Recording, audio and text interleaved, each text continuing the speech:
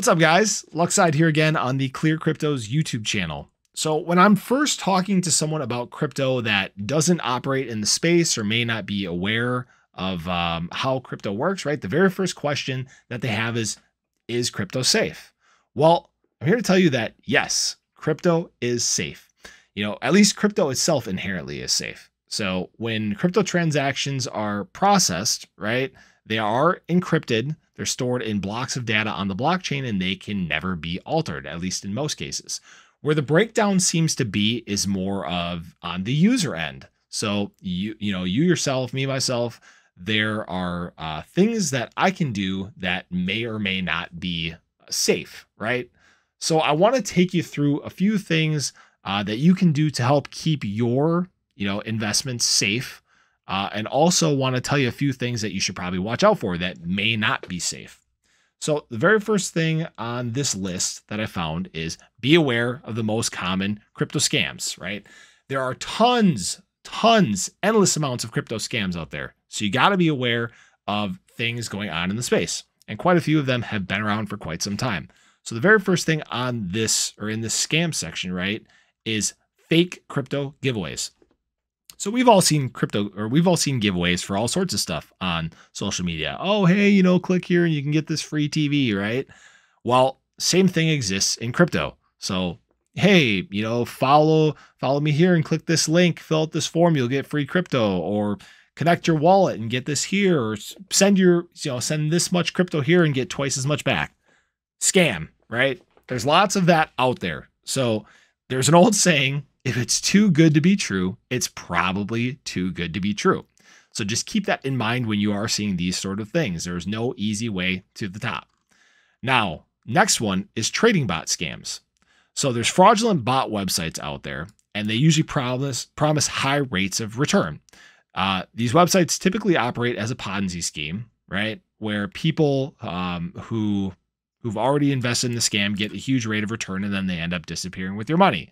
So there are some pretty notable ones that have come and gone, but usually you can't find information on the teams behind them.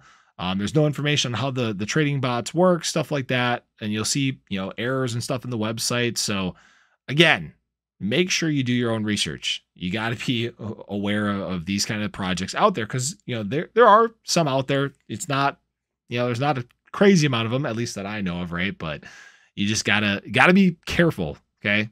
Phishing emails. So we've all seen, things from our employers about phishing emails. Oh yeah.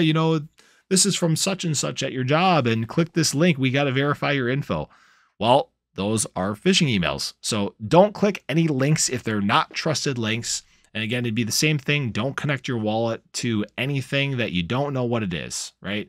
You got to be safe because again, you got to treat your investment like what it is. It's your investment. It's your hard-earned money. So anything you can do to, help keep those safe, the better. So that's going to bring us to the next section of this. So these are some things that you can do to help keep your money safe. So never make a digital copy of your personal crypto details.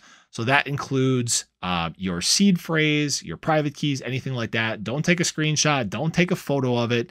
Don't copy and paste it into an email. Please do not do this, right? Do not create a digital footprint of any of your crypto data.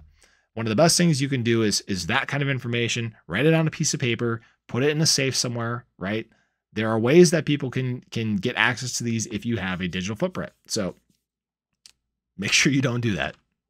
Do not do that. Now, number 3, always enable two-factor authentication when possible. Now, not all wallets are going to have this. Now, some of the trading platforms and stuff like that in centralized exchanges, those are there. So again, use those because in that way, even if someone does get your password or keys to your wallet, stuff like that, they can't just dive in, get your money and get out, right? There's more verification stuff that needs to be done in order for them to get there. Now, lastly, use a different password for every crypto platform you use. Now, I feel like this should be a no-brainer, but it's not because I know I have ran into this recently, right? I've had accounts hacked, and there are lots of different bots and programs that hackers can use now to get your passwords. So not only do you need to use a different password for pretty much everything that you use, right? Whether that be social media, your wallets, stuff like that, right? You need to make the passwords as secure as possible. So don't use your dog's name, all lowercase, no numbers, right? You should be using, uncommon names, maybe random letters, numbers, what are they called? Symbols. Thank you. Symbols, right? Just make it as secure as possible. Anything you can do to help protect your investment, again, is going to be just so much better for you in the long run. Now, that's all I have for you today. Now, if you guys would like, feel free to subscribe to the channel. Again, we have tons of content coming your way. Videos, live streams, shorts, even more stuff coming. We got the big 24-hour live stream coming, which is going to be awesome. Can't wait till that's up and running. But, that I just want to keep you guys informed, because then that way you can have luck on your side, just like me.